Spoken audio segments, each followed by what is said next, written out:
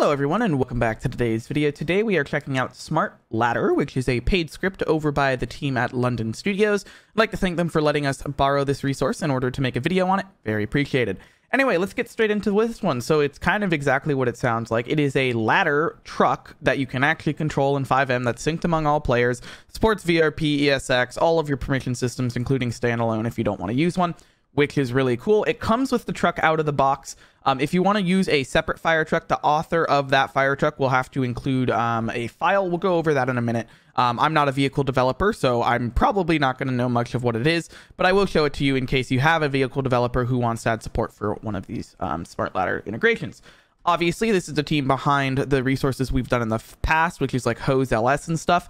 Very cool resources. They can all be used together and without problems, so I do recommend doing that. Anyway, let's take a look at some of the pictures. Pretty much you can put the little stabilizers out and then you can raise and control the basket. And obviously you can bring up the hose and stuff with you if you have that resource on the server as well.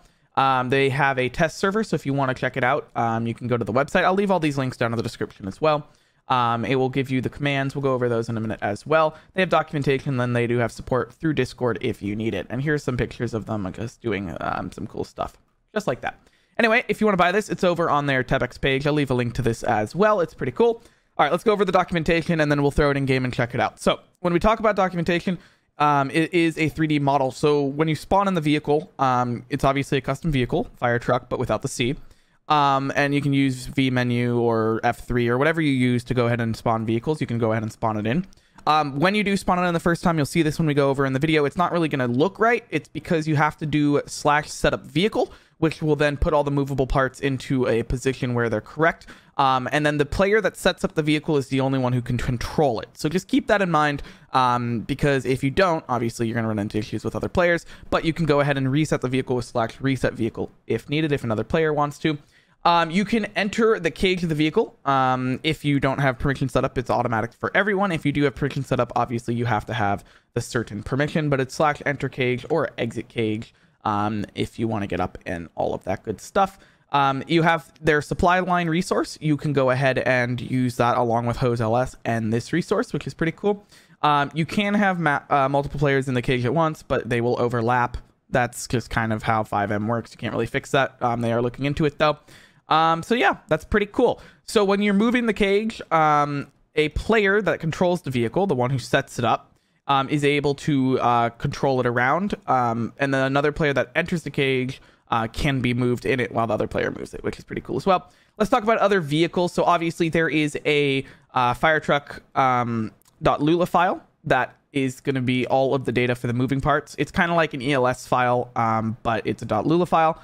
This is what your developers will need to do to go ahead and add support. So you have this whole information for developers here. They can get a developer copy and stuff, and they go over how you can add everything in the cool vehicle things.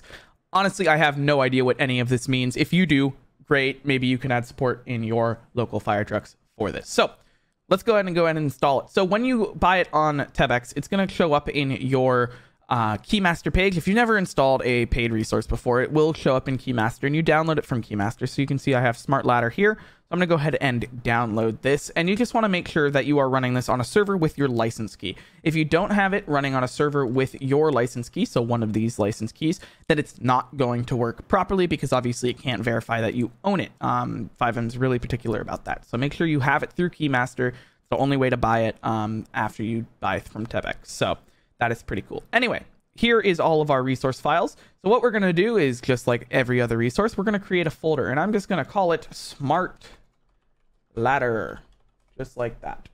And then I'm going to go in here, and then I'm going to paste all of these files into there. So now that we're in here, you can see there is a vehicle. There's the fire truck vehicle. You got your stream file with all of the different props and models and everything, and all the data files as well. You got your config, your FX manifest, everything like that. So let's go ahead and take a look at our configure files so we can see what we can configure. When we're in here, you can enable ACE permission. You can change the commands and the description of the commands. You can enable ESX, VRP, or QB core. Obviously, I don't have any of those running, so I'm going to leave it all off. You can enter and change the cage commands, the distance from the vehicle you want to enter the cage from, should you have a check for that. Are you using ACE permissions or ESX? Do you have different groups you want to use? And then you have the translations here at the bottom, which is all pretty cool. So it's a pretty cool resource indeed. So we're just going to go ahead and copy the name of the folder. And then I'm going to go to my server data, server.cfg file, edit it with Notepad++, and add ensure the name of this folder. There we go, SmartLadder. Go ahead and save. Now, one thing you want to remember is your FiveM server artifacts should be up to date. If you don't know how to do that, here's a video. And the link will also be down in the description below, so you can check it out yourself as well. All right, let's go ahead and start up the server, and we're going to keep an eye on this console. And you can see it's loading all of the resources. Start as SmartLadder. Obviously, it's going to use a lot of memory just to start up and stuff. You can ignore these. It shouldn't cause any problems for your server. It's just all of the different little parts. And since it's moving, it does stream to the server, and FiveM flags it, but you don't really have to worry about it. All right, there we go. We've started it. So let's hop in game and check it out. So we are in game here. You can see I was messing around over there and I accidentally spawned a car, but let's go ahead and showcase this in game. So we're just going to go spawn a vehicle by a model name. We're going to name it Fire, but then Truck without the C. There we go. So you can see it looks weird because obviously it is just a plain model. So what we're going to do is I'm going to drive this just down the hill a little bit.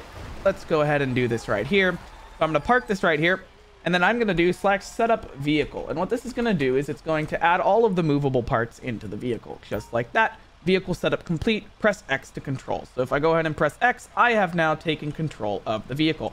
And obviously, you can go in the little basket here, which is pretty cool. I'm using my WASD to raise and lower the ladder. I use arrow keys to go ahead and do this. Before I actually do this, I'm going to press page up, though, and raise and extend those little bit of the outer things, which obviously just makes it a little bit more realistic. Page down, we'll put that in. Delete and insert also helps control the vehicle. So we're going to go ahead and move this around. We're going to go ahead and raise the cage up because that's obviously what we're doing here. Just like that. It's kind of hard to see from the position. You could also control it from the vehicle itself. So I'm going to go ahead and just raise this up. And then I'm going to extend the cage just like this with the other arrow keys, the sideways arrow keys. Perfect. So there we go. Very nice. So then if I go ahead and get out of the control of this, go ahead and jump up here. Get on the ladder. I can go ahead and walk up to the basket. And then I'm at the top of the cliff, which is pretty cool. Obviously, you can go ahead and get in the cage with /enter cage, which probably I should have done originally. And then anybody who's controlling the vehicle down there can go ahead and do it. But you can also control it from here, which is pretty cool indeed. So you can spin yourself around, do whatever you want, all of that cool stuff. So it is a very cool resource. Make sure to check out the page if you're interested in it. Thank you again to the guys over at London Studios for letting me use this today. And you can obviously do exit cage as well, and then you can walk down the ladder.